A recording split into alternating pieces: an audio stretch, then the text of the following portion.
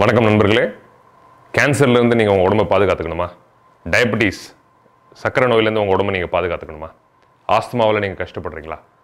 So இந்த மாதிரி எல்லாத்துக்குமே ஒரு தீர்வு வேணும் அப்படின்னு கேட்குறவங்களுக்கு ஒரு முக்கியமான ஒரு ஆய்வில் கண்டுபிடிச்ச ஒரு விஷயத்தை பற்றி நான் சொல்ல போகிறேன். தைமோக்வினோன் அப்படின்னு சொல்கிறோம். அதாவது நம்ம கருஞ்சீரக விதைகள் இருக்கு இல்லைங்களா, அதிலிருந்து எடுக்கப்படுற ஒரு பொருள் தான், இயற்கை சாறு தான் தைமோக்வினோன். இந்த தைமோக்வினோன் என்ன பண்ணுதுன்னா, முதல்ல kidney cancer, lung cancer, liver cancer, ஏன் ஈவன் பிளட் கேன்சர்லேருந்து உங்கள் உடம்பை பாதுகாக்கிறதா ஆய்வில் இப்போ நிரூபிச்சுட்டு வராங்க. ரெண்டாவது, சக்கரை நோயில் நீங்கள் பாதிக்கப்பட்டவராக இருந்தீங்கன்னு வச்சுக்கோங்களேன், உங்களோட பேன்க்ரியாஸில் பீட்டா ஐலட் செல்ஸ்ன்னு இருக்குது. ஸோ அந்த பீட்டா ஐலட் செல்ஸ் நல்லா சீராக செயல்பட்டால் உங்களோட இந்த நீரிழிவு நோயோட அந்த எஃபெக்ட்ஸை வந்து குறைக்கலாம். ஸோ அதை வந்து இது டைரெக்டாக உங்கள் பேன்க்ரியாட்டிக் பீட்டா ஐலட் செல்ஸை பாதுகாக்குது. மூணாவது, ஆஸ்துமா இருந்துச்சுன்னு வச்சுக்கோங்களேன்.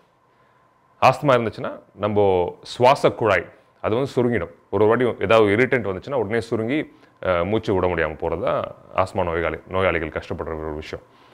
இந்த தைமோக்வினோன் போயிட்டு ப்ராங்கோ டைலேட்டராக அது வேலை செய்யுது. அதை நம்ம மாத்திரை சாப்பிட்டு சுவாச குழாயை விரிவுபடுத்தணும் இல்லையா? ஸோ அதோட எஃபெக்ட் அந்தளவுக்கு ஒரு எஃபெக்டை இந்த தைமோக்வினோன் பண்ணுறதா அதையும் நிரூபிச்சுட்டு வராங்க. ஸோ இவ்வளோ விஷயங்கள் பண்ணுது. உங்கள் இருதய நோய்கள் நீங்கள் கஷ்டப்படுறீங்கன்னு வச்சுக்கோங்களேன், எண்டோத்தீலியல் டிஸ்ஃபங்க்ஷன் சொல்கிறோம். அது ரத்த குழாய்கள் டேமேஜாக இருந்தாலும் உங்களுக்கு இருதய நோய் வரதுக்கு வாய்ப்புகள் அதிகம்.